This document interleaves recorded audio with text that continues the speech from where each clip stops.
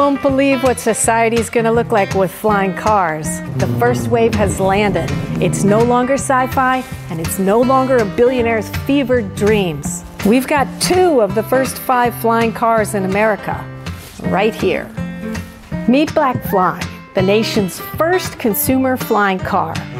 Yeah, it looks kind of like a drone, but it's way cooler. Flying cars don't need wheels, there's no runway, no pilot's license, and no limits on where we can go, as long as we stay in uncontrolled airspace. So it's perfect for a grocery store run, but that means no city flying for now. Eventually, everyone will have a self-driving flying car in their garage. You'll punch in your destination and let AI do its thing. Invisible GPS fences will actually keep you from dive bombing trees, buildings, and restricted airspace. Invisible air corridors will form and unform above highways like futuristic fast lanes. Minus the traffic jams, minus the road rage, and minus that one guy who never uses his turn signal. Emergency responders will take flying cars on life-saving missions. It's already happening.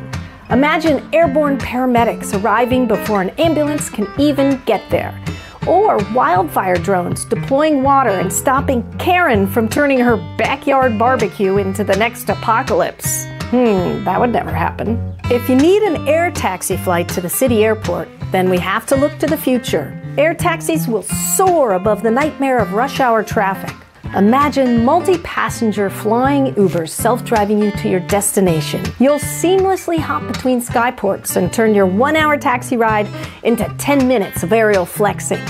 But taxis are only the start. If you're a sports car junkie, just imagine the high-performance flying cars that'll be scooting around the sky.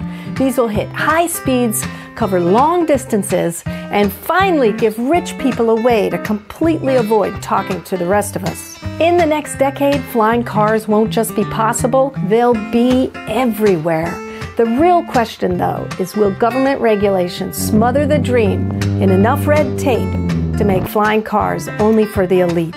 Either way, one thing is certain, social media influencers will be thrilled because texting while driving will suddenly be legal. And if you think traffic is bad now, just wait until Karen starts flying.